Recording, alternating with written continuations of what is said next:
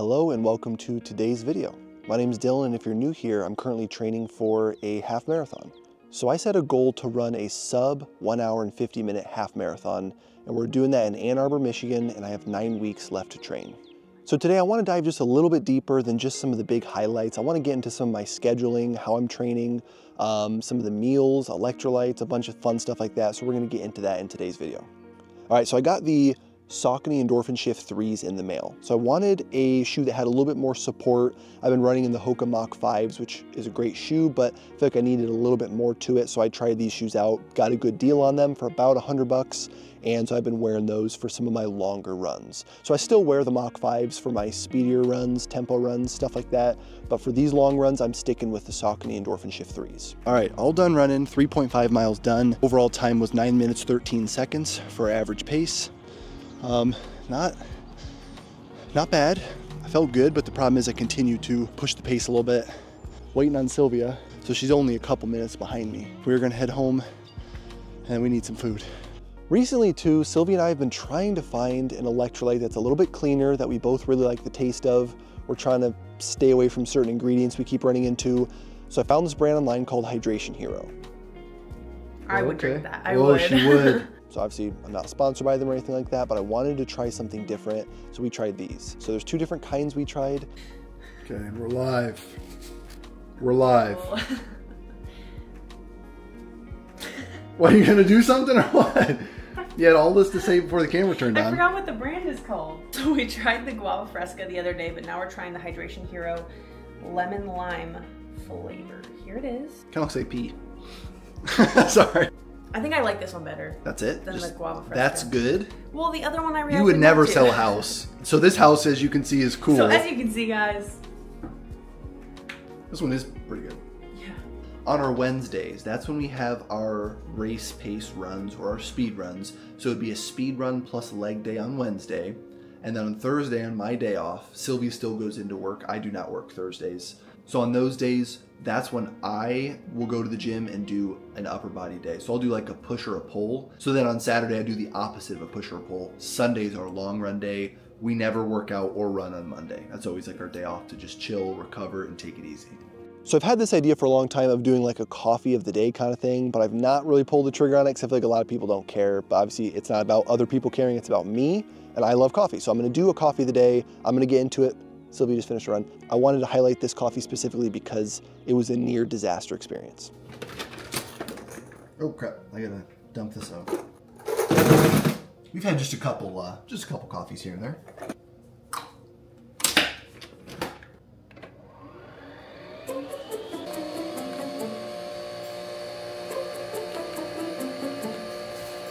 Oh wait, that's a Grand Lungo. It's 5 ounces. Oh crap, this is so stupid. Not bad. Oh, I'm so dumb. I just said it. It's 5 ounces, not 2. So I got out my double shot like I always do. I filled this thing up to the top, and then I had to emergency, if that's even a word, and then I had to grab our glass with ice in it and then dump in there. So, whoops. That would have been so bad if I just walked away, kept talking, and all of a sudden that thing just floods. Oh man. Although now it's gonna melt the ice, so it kind of ruined my whole look. Cool. Now for this bad boy. The rest of the coffee. Oh my gosh, that would have been so bad. It looks awesome though. Look at that. That looks awesome. Hey. Hey. Can you be quiet? Also, speaking of disaster, I also was making a steak dinner, but ended up setting off the fire alarm instead. All right, tonight is steak night. We got this bad boy brewing with some salt till it's tender.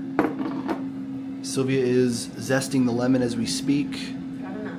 And then in the air fryer, we got 15 minutes till the fries are done, but they're in there. We got waffle fries.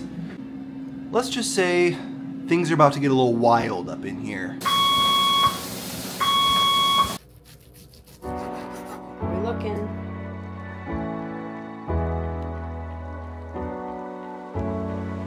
So on Friday after work, we went for a 3.5 mile run. That was our recovery run that we did.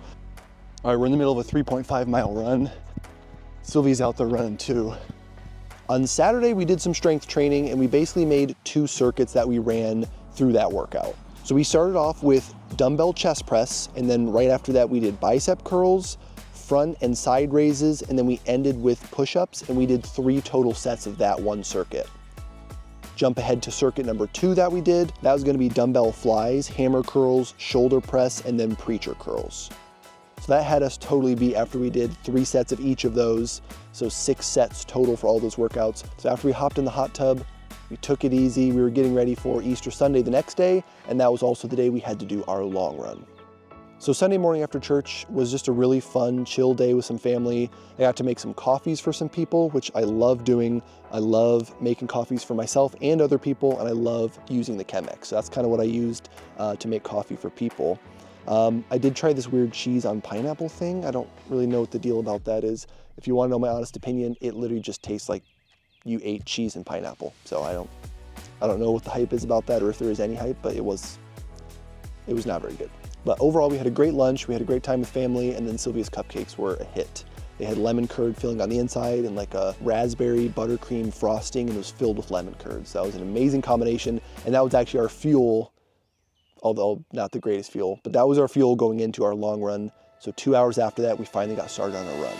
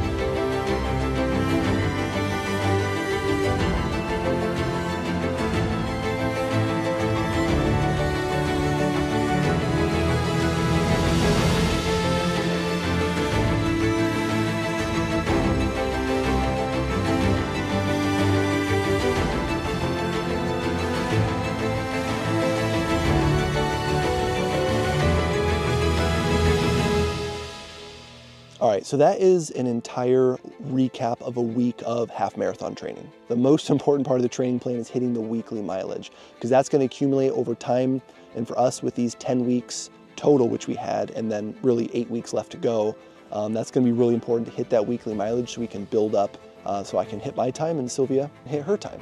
Thank you guys very much for watching. I hope you got something from this and learned a little bit more about the training plan that we're doing. If you guys liked the video, maybe consider liking and subscribing. I'll see you guys in the next video. And Sylvia's creeping up here, and she just finished her run because she doesn't have shin splints, and she'll probably see you in the next video too.